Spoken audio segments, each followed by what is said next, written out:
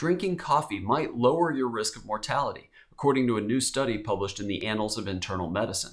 Researchers analyzed more than 170,000 participants. They got a baseline assessment of participants' coffee consumption, including whether they drank sugar-sweetened, artificially sweetened, or unsweetened coffee, and then followed them for 7 years looking at all-cause mortality and mortality from cancer and cardiovascular disease.